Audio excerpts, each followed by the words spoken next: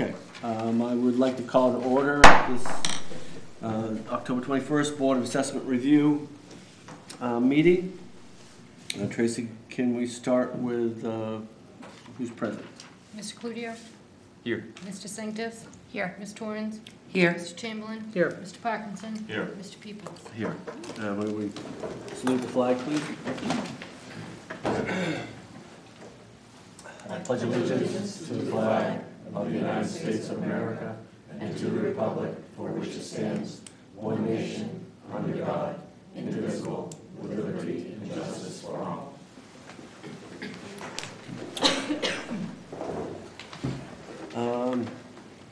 Okay, could we have the approval of the October 10th minutes? I make a motion we approve as written. Second. Actually, I think there's on page 2, the third paragraph down,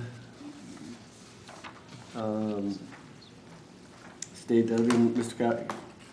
Seth, whatever, pronounce that name, stated that everyone was treated the same, treated the same in that class, and there was no intent to discriminate. That paragraph. Is that next word, and there was no unjust? Shouldn't that be discrimination? Yes. Dissemination. Okay. Would that change? Sorry. Can we Good catch. make a motion to accept it? Motion to accept with the change. Thank you. Second. Second. All right. All in favor? All right. Great. Thank you.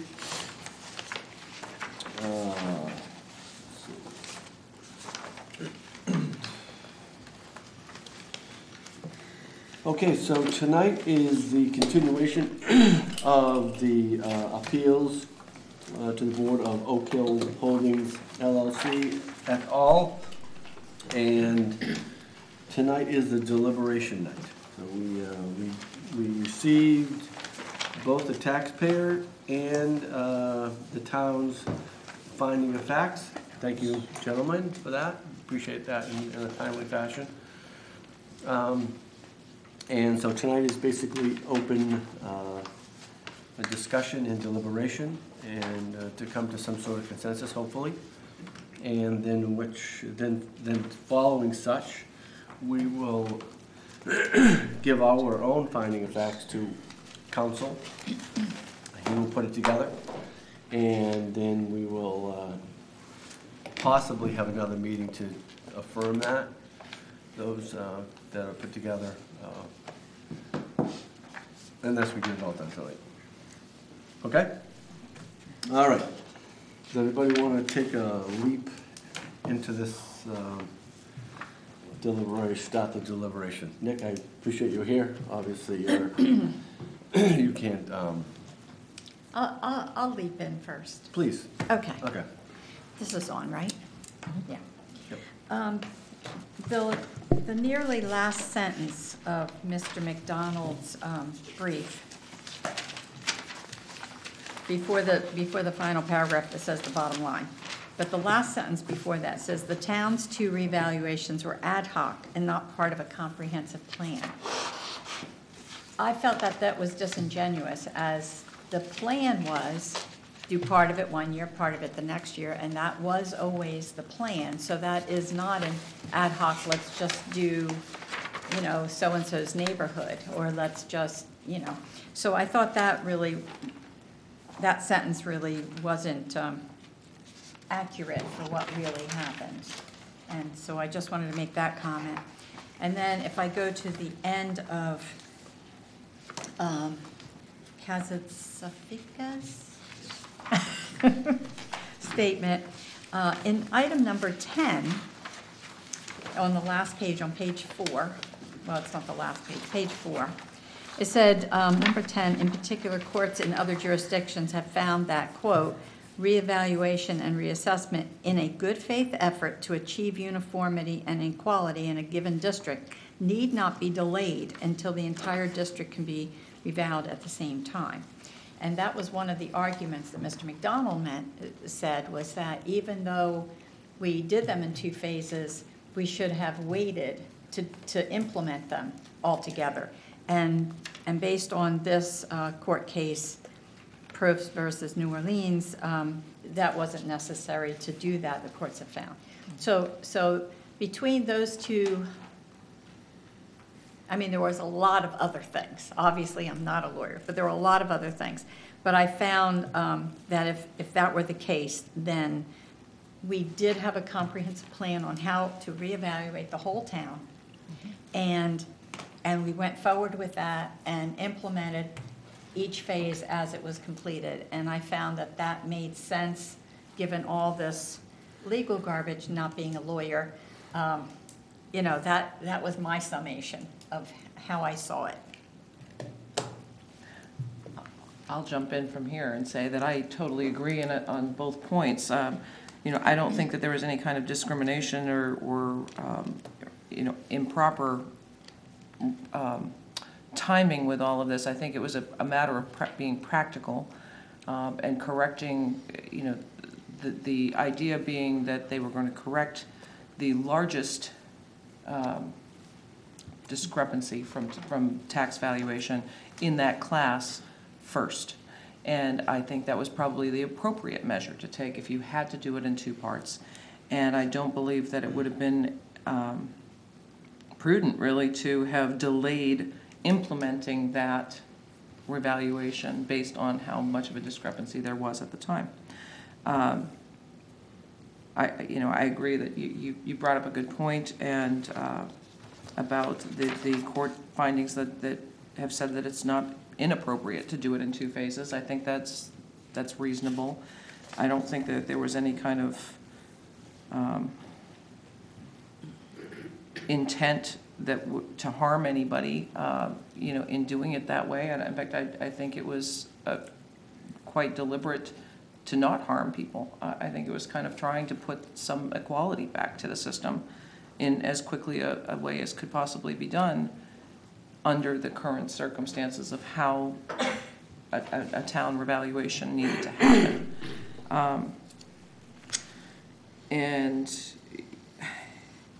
I think everything I've seen justified the order, the time frame. I think that it's within a year. It was a reasonable amount of time to lapse between the two different assessments of the 2 different classes, and the implementation was not, I didn't find that was unreasonable for a delay.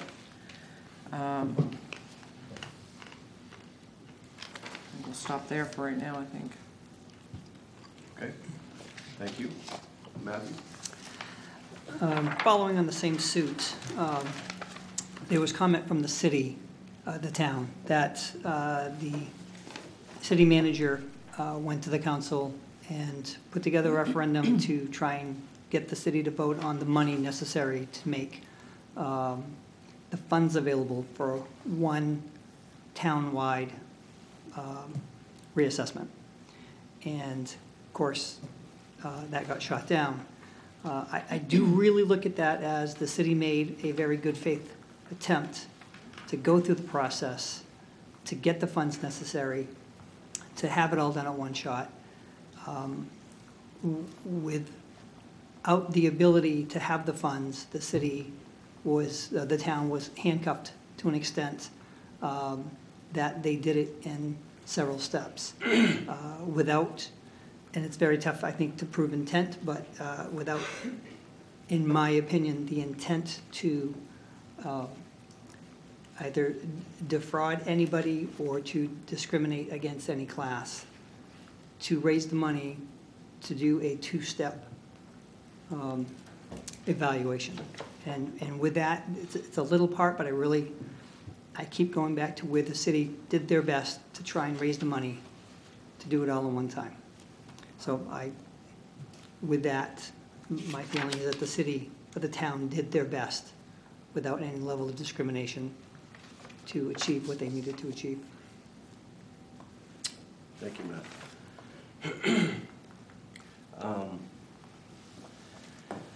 I guess I would just reiterate a couple things. I think certainly that we do know that the commercial property had been undervalued for a long period of time, certainly vis-a-vis the residential property. I think it made sense to, when undergoing a revaluation, to start there. There were less properties, 900 or so, I believe, as opposed to 8,800, and that's where the town started. This was done over roughly a 2-year period of time. However, it was in a way, it could be called continuous. They were done back to back. The intent was to get it all done.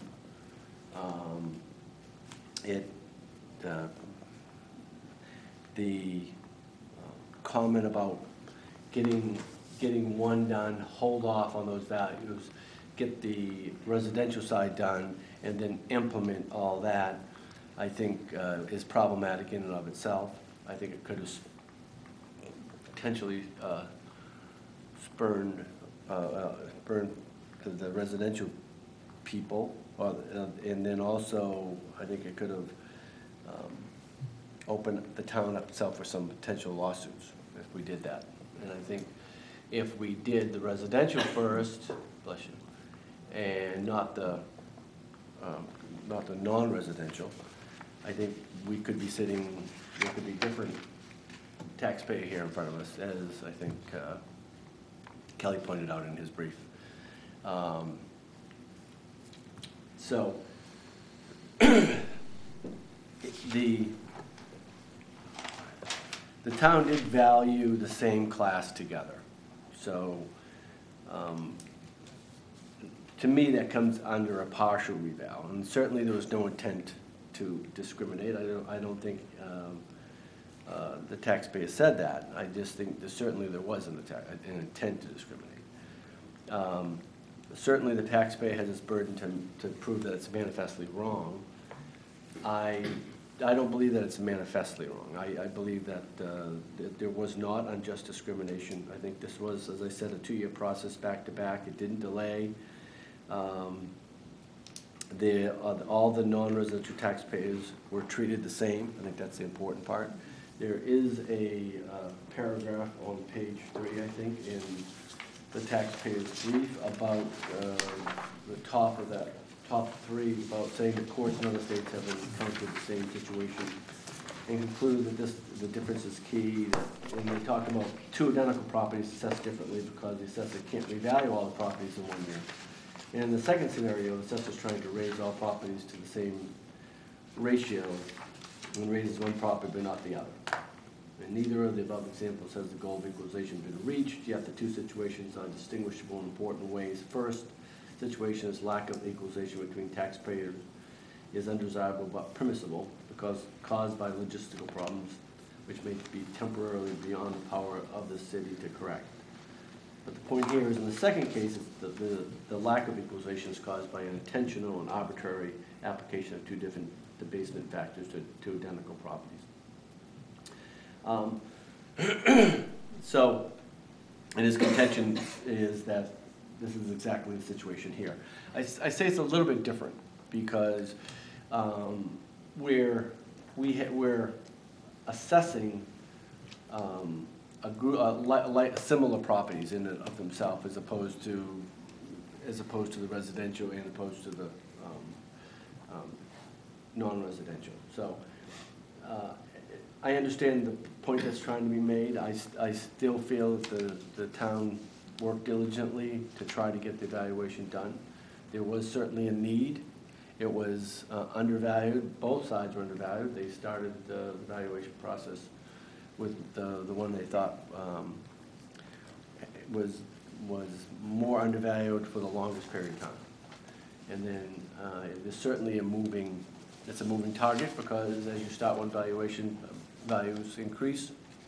The percentages of getting to 97% or 100% or whatever, that's always hard to hit a moving target with appreciation. So, excuse me. I guess I just would reiterate what everyone else has said here. I don't feel that there's been unjust discrimination on the top part of the town, And I would move to deny the abatement by the taxpayer.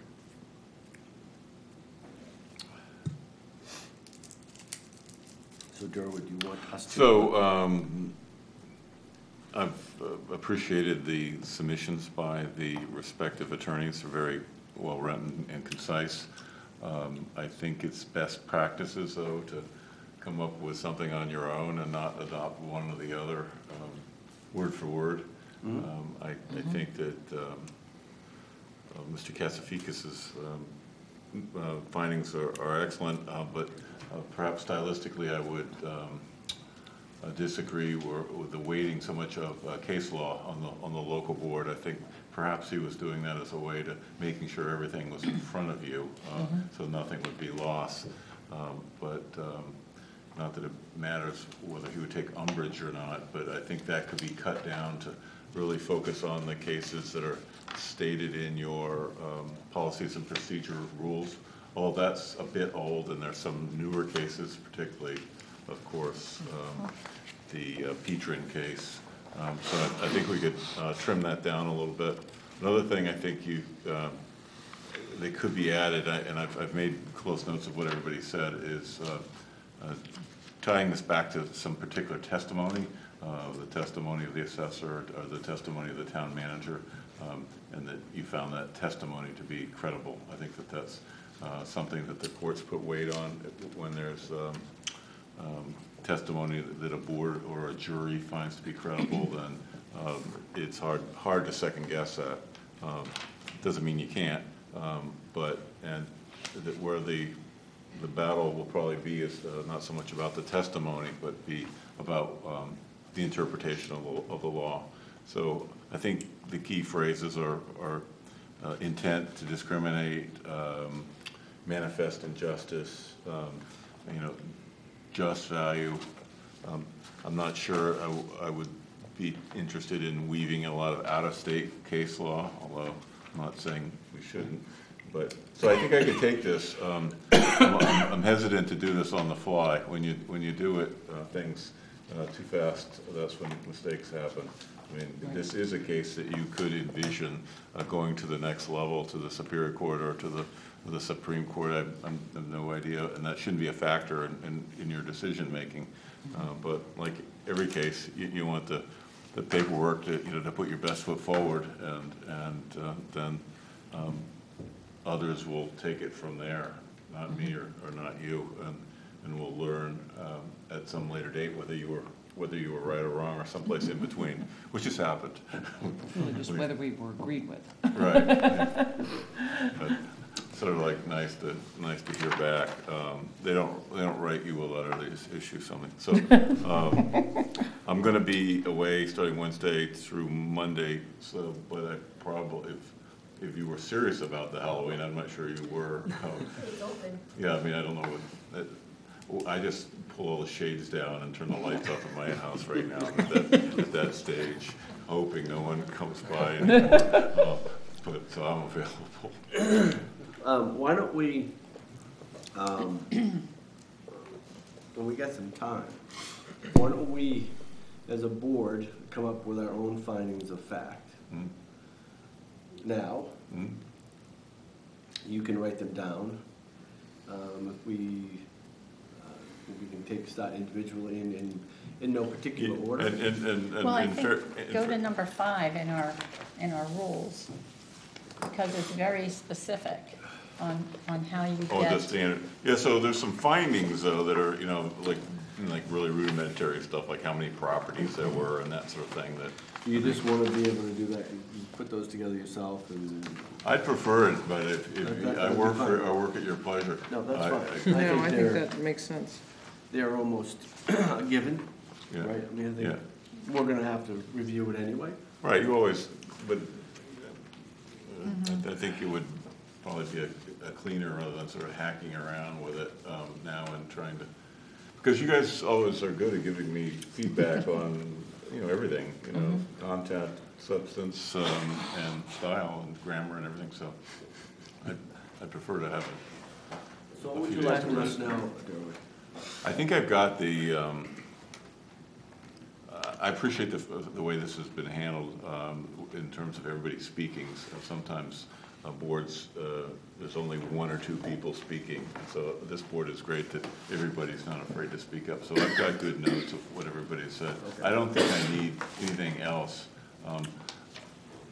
One thing I would intend to do is give you, and I've said this before, I just want to make sure I say it every time, as much as anything for the record. When I put together the draft findings, don't comment on them online. Hold your comments till we get back here into a meeting, because that would be seen as a meeting. And then you can go through it. We can move some stuff around. At that time, then I email the final to Tracy, and then Alan comes in and signs it, and then we go from there. Then you'd have your vote. Okay. So, you basically feel you have enough to put together some. I think I do. facts from what we just said tonight. I do. And I have notes from, And then, I'd probably tie it in a little bit to the assessor and Tom and some case law, and take some of those key comments you made, quotable quotes.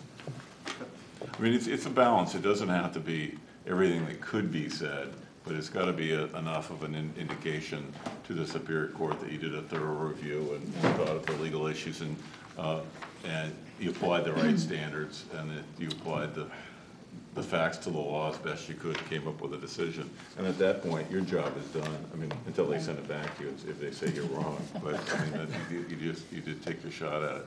And these discrimination cases we've had a couple of them now, and you don't see them that often. So it is an interesting area, and I compliment the lawyers how they participated well and got you the information you needed. So it was a really good legal discussion for sure. And I think in our rules and procedures, this whole paragraph on how to remedy a discrimination is very specific. Yeah, and I think that I would definitely focus the board on that. There's a couple paragraphs on that, and there's some newer cases, but that's where you want to go. Okay. So that's what the basic training is. Try to get the book out in front of you.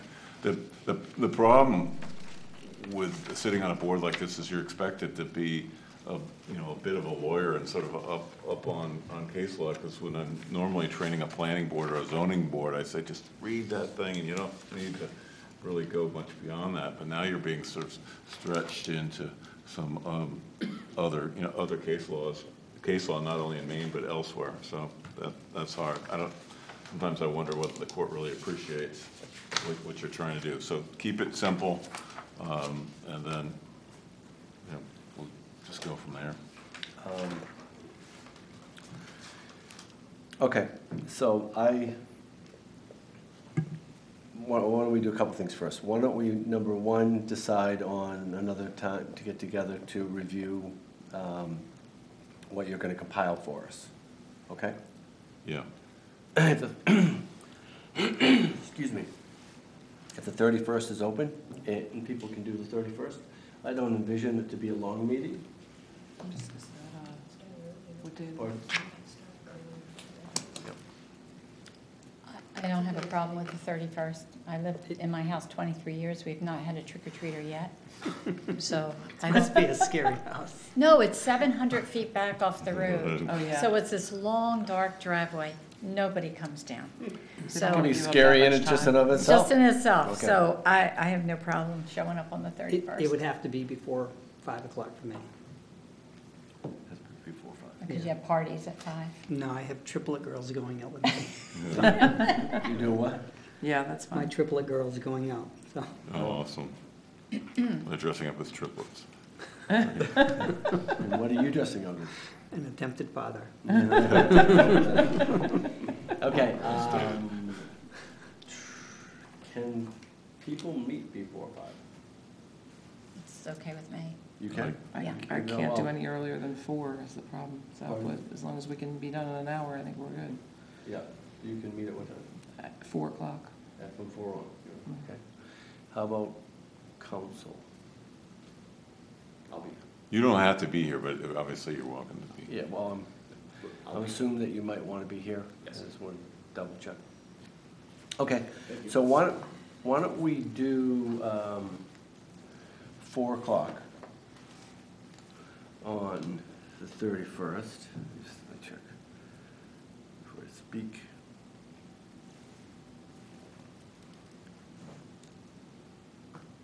Okay, yep, I'm okay. Yeah. Okay. 4 o'clock on the 31st, and we're right here, and and then we'll hash around the findings of fact that Gerald will put together. We'll probably get those on Tuesday or Wednesday. All right, 'cause I'm out of and then town. we can make our own notes on it, and then as long as we don't talk to one another, and we'll discuss them once we get here. Okay.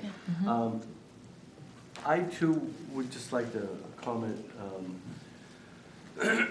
on this, follow up on what Gerald said about having the discrimination cases. And first of all, I appreciate both council preparing the findings of facts for us. That was very helpful. I think it helped in a number of ways for me anyway. And I think it was really an interesting case. It was very interesting, and I think it might even open up more questions down the road for other municipalities and the such. But I think it was presented well by both sides, and I just want to say thank you for your time here in front of this board and trying to make something that necessarily might not be as simple as it seems on the face value, and try to explain it to a bunch of townies. Well, I found if you read one and didn't read the other one, it was a compelling case, and then you'd read the other one, and that was a compelling case, and then you had to decide which one actually had more merit based on the cases and what our rules are, and so yeah, I found it may go further because it is a legal issue versus an assessment issue, which is what we're normally reviewing. So, having said that, and thank you for your time, and any other things to come before the board here? Hearing none, I'll end this meeting and we can all go watch the Patriots. All right. Thank you. Well, thank you all for your time.